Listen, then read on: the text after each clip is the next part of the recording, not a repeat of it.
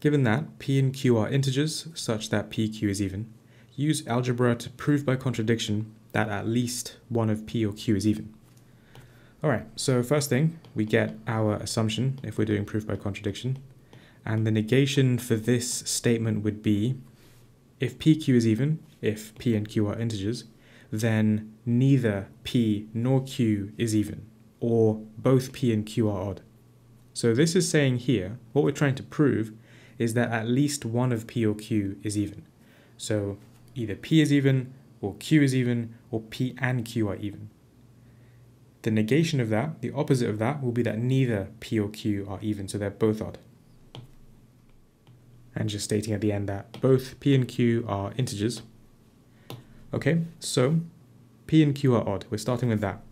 So then we can say, let p equal to, let's say, 2a plus 1, and let's say q is equal to 2b plus 1, where both a and b are integers.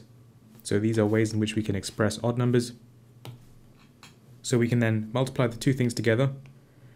pq is then 2a plus 1 times 2b plus 1. Let's expand this out. We end up with 4ab plus 2a plus 2b plus 1, which we can rewrite as, if I take out 2 from the first three terms, 2ab plus a plus b plus 1, and the 2 multiplied by the 2ab plus a plus b, so the first bit basically, this is even.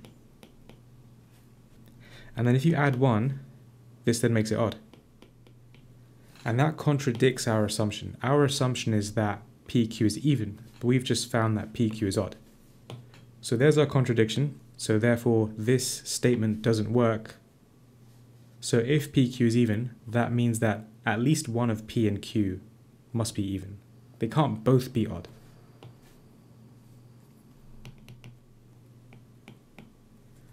Okay, so then on to part 2. Given that x and y are integers such that x is less than 0, x plus y squared is less than 9x squared plus y squared, show that y is bigger than 4x. Okay, so let's just write that down. So x, we're told, is less than 0, so it's negative in other words. And then x plus y squared is less than 9x squared plus y squared. So let's just play around with this statement that we have here. Let's just expand this out.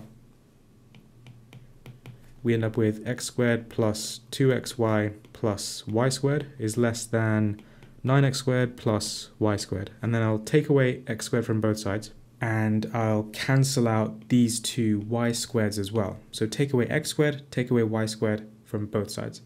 We end up with 2xy is less than 8x squared. So again, just cancel these two out, brought this x squared to the other side. I'll bring the 2xy now to the right, so we get 0 is less than 8x squared minus 2xy, which I'll just rewrite as 8x squared minus 2xy is bigger than 0, so just changing the order. I can then divide everything by 2, and then I can factorize out x. And we are told in the beginning that x is less than 0, so x is negative.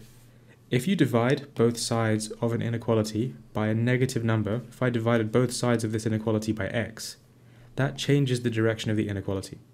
So the rule is, whenever you divide or multiply both sides of an inequality by a negative number, you have to change the direction of the inequality symbol.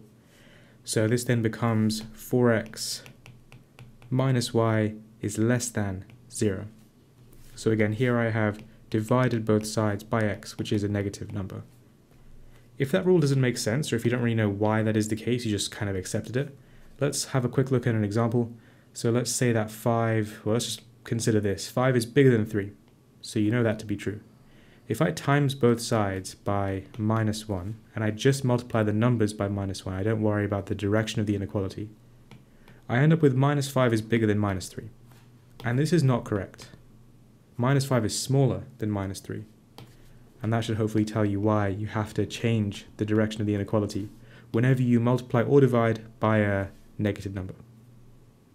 I think this is what we tried to prove, or wanted to prove, sorry. So y is bigger than 4x. Okay, so just rearrange it now. So this then becomes 4x is less than y, and then we finally end up with y is bigger than 4x, just switching that inequality around.